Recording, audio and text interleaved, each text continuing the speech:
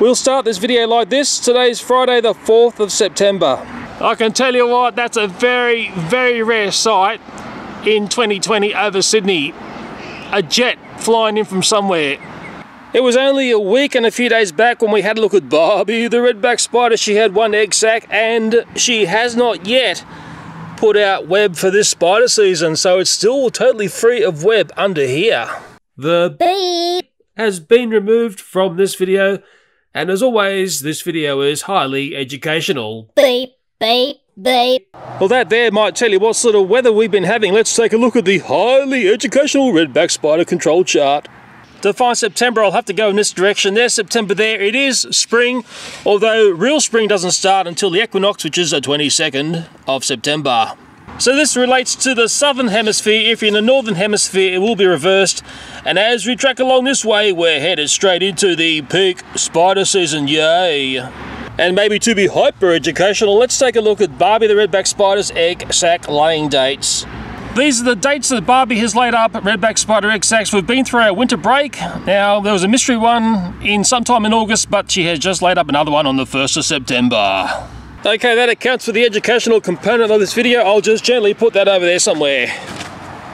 I've got this with me today, and today's going to be all about removing the egg sacs, as in plural, because there's now 2, from Barbie's home. And as always, when I go in to have a peek at what's going on with Barbie, I like to be a little bit careful because you don't know where she's going to be. There's also a little sister in here as well. Okay, let's take a look. And if I do this, it'll help me see better inside. Okay, first off, I'll show you little sister, and little sister has actually grown a bit. She's still very small, and I'll just see how she's going if I put the tweezers near her. Yeah, she's grown up nicely.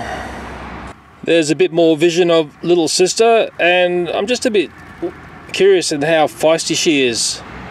Is she going to run, or is she going to have a go at those tweezies? I honestly don't think she's going to last that long in here with Barbie. That's my opinion. Okay, as for Barbie, she's a breeder. She's been a very, very busy girl. She's been a busy girl all year, and I'm just going to see if she's different because we haven't got that cold temperature. Remember, in the last time we looked at her, she was very sluggish. How's she going to react to the tweezers this time? She's going to probably want to protect those egg sacs, and that's what I'm here to... Oh, there you go. See that? Yes, I would not want to be down there with my fingies, I tell you, because I think Barbie would have a really good sample of them. Notice how she's moving differently today versus last time in that quite cold temperatures. And she's going to want to hang around the egg sacs because that's what she's trying to protect. And today's job is to get them out. I've changed these tweezers and given them a bit of a pointy end to them, and hopefully I'll be able to pinch the egg sac and pull it out. Now, what sometimes Barbie does, she chases it up. Okay, I might be able to get 2 egg sacs if I'm lucky, but I don't want to bring Barbie up, and this is the problem. She might try and chase up the tweezers. I've got to try and shake her away. Oh, it's trickier than what it looks, isn't it? Nice grab there, and pull these up. Hopefully got them. Yeah, got them out. Yay. And land the egg sacs in the back of this Disney Cars character, who I've got no idea the name of that one. And I might have a little secret project for those egg sacs coming up soon. So poor old Barbie, man, she must be a confused redback spider because she keeps losing her children. Oh man, she is very, very feisty, I tell you. She doesn't like me, but I think her memory's quite short, I hope. There we go, look at that. She's so different today versus that cooler day, I can tell you. Definitely no finger zone in there. Whoa. I'll leave Barbie and little sister, who still hasn't got a name, to their own devices there. I'm sure there'll be more egg sacs very soon because what I've noticed about Barbie is, well, she keeps producing the goods, doesn't she? Oh, that wasn't too hard. The new tweezy design worked to get those egg sacs out, and I better grab this before I forget. And I've got another little project to do just down the road. Welcome to my neighbour's bins. Now, I put white lithium grease on these some time ago. Don't ask me exactly when. We've had bushfires and viruses. Time feels horribly distorted, but what I can see down here, and it is slightly disturbing, it looks like a redback spider at play. I'm just going to set up a little torch for today. It's actually quite an overcast, a bit of a dull day. Now, sometimes when you look at the web network, you can start to tell what spider you're dealing with. And the web here, as you can see, I'm moving the web by putting the pencil through here. It actually comes all the way out here. Oh yeah, through there as well. So yes, this spider has actually got quite an extensive little area there where it could catch things from its webs. One of the main characteristics of a redback spider web is it's quite strong when you put something through it like this. There's often bits and bobs dangling in it. Okay, so this is the things you've got to look out for. These are the telltale signs that you're dealing with a redback spider. And just looking at that there, I'd hate to think what that is. It's all web and spiderific, but it was caught up in that zone. Ugh. I can't see web on the other bins here, and what I'm going to do today is obviously get rid of this spider and come along and do a top up of the white lithium grease. That's what needs to be done. I'll just get this bin pushed over so we can see exactly what we're dealing with here. I can see her there. They are easy to see against the white background of white lithium grease. She's not too small, and then again she's not too big either. She's one of those in between sort of redbacks. And just tracking along here, looking up underneath all the areas of the bin here, the rest of it looks pretty clean. She's just tried to set up a home up at this end here, and you can still see her there just sitting waiting. She's probably wondering what's going on. I brought with me a couple of weapons today. I'm not going to use the Coles Multi, which I really like. I'm going to use my baby weed dragon. Now the trick here is apply the heat at the bottom, work your way up, and she's got no way to escape. Okay, here we go. It shouldn't take too long.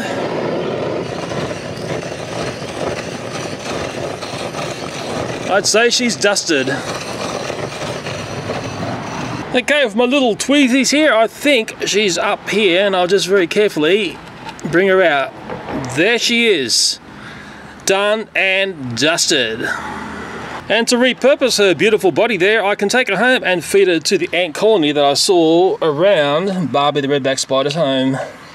What I will do is just get rid of the excess muck here and then just come in and apply a fresh spray of the white lithium grease. Won't go too crazy, but I'll just freshen it up and hopefully that'll deter another spidey from setting up. Doesn't take too long at all, and I'll also do a little bit around the wheelsies as well. Them spideys love them wheelsies. It didn't take long, it didn't use much lithium grease, and I've topped them all up. And what was very curious about this bin here was there were some little sisters making the bolt when I started the spray. There's one there, another one there, and there's another little sister there. So it's three good nice sisters. 1, 2 and 3. Never to come back to planet Earth. I'll tell you something, they're persistent things, spiders. They will not give up, but if you just keep on top of what's going on, you can save yourself a whole world of pain. And I'll just get these bins back to exactly how they were. Then my neighbours won't even know I've been here. And to finish off, I've got to deliver my little cooked spider, the goodnight sister spider, to the lovely ant colony up my way.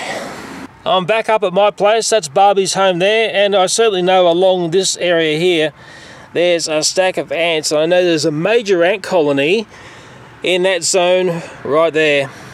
So if I put the goodnight sister redback spider right there, how long is it going to take the ants to work out there's a lovely meal to be had?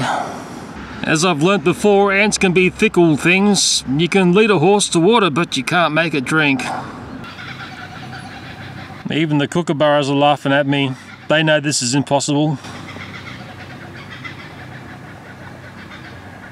Might be a bit of interest going on there, but I'm not seeing them jump on top of that in their billions. Kookaburras are still laughing at me. And now it's starting to rain. I'm not going to lay in the rain and watch barely anything happen. I have been laying here for about half an hour, and look, part of it's interesting. It's almost like some of the ants are pre-programmed and they just ignore that lovely meal there. A few ants have come along and had a sniff, and I thought maybe they're going to go back and tell the rest to come out and start pulling the redback down, but no, maybe these are just dud ants, or maybe I just need more time to play out. But with the rain setting in, I'm not going to be a goose and lay in the rain and wait for the ants to start doing what they're meant to be doing. I told you you can lead a horse to water, but sometimes I just don't want to drink. If I just push that under there, I know there's a stack of ants in there. They'll find that redback spider, I'm sure of it. Hang on, there's movement at the station. Something's happening here. By me pushing that spider in, got excited. Okay, here we go. The spider is on the move, and it's the ants that are doing the moving. They've all of a sudden gone into antrific mode. It looks like they're going to take the spider up, because there's actually a trail of ants going to the top of this pot. It's climbing up the pot ever so slowly. That change of mood by the ants happened almost like a light switch. As soon as I put that spider a little bit closer in there, they've just decided to extremely slowly lift the spider up, and looks like they're taking it to the top, but man, it's going to take a long time, and maybe a raindrop will wipe them out. I've just got my iPhone doing a time lapse there. Normally I wouldn't do that, but it's happening so slow that maybe time lapse is the only way you'll get some idea of what's going on. The part that's got me a bit confused, and maybe there's ant people who've watched my videos and they can explain this, that I would have pulled the spider apart on the ground and then taken the components up, because it's taking a lot of ants, it's taking a lot of time to move this spider up. It's extremely slow. It's like watching the space shuttle tractor crawler at the Kennedy Space Center. You can, you got to put a time-lapse camera over it to realize the thing's moving. But I tell you what, there's a lot of ants there, and like most things, when you look at nature, there's a lot of questions. You say, well, why are they doing it like this? And maybe they know more than me. That's the only way I can sort of try to get my head around it. I'm not going to question what the ants are going to do. They would know the garden far better than me. As I'm laying here, there's ants crawling on me because they think I'm the next meal, but the more you look on the ground, the more ants you tend to see. And just looking back at the redback spider, and the ants doing their best to lift it up. It's not a direct lift upwards, it's tracking across at roughly 30 degrees. A lot of ants there, and it's just, I keep saying, it's an extremely slow process. It's almost like watching paint dry. I've got no idea how that iPhone time-lapse footage is going to come out, and I've never used the time-lapse thing on that camera in the phone. It's just tricky to know on the iPhone if that's in focus or not. I'm hoping it's okay. Heave. Heave. There's more ants turning up, and more lifting going on. Although it's tracking sideways, it is still going up. Heave. Lift, guys. Come on, work together. They'd make great people in a tug-of-war team, wouldn't they, ants? Fairly obedient things by the looks of it. There's been a change of plan. They're actually going down now. It actually dropped very suddenly, and maybe some common sense has hit the ant colony. We're going to take it underneath the pot now. I thought that might have been the best solution at the start. I can see through the iPhone footage there, yeah, look, there's a leg being taken away there. I'm shooting through the screen of the iPhone, as rough as that is. So yes, the dismantling of that spider is happening where I thought it would. The fancy ideas of going vertical, I think they're over. It does look like a bit of common sense has come across the ant colony. The redback spider is down near the ground again. Every time I look at ants and what they get up to, you know what my saying is? Never mess with ants. They are the ultimate rip, tear and bust guys in the garden.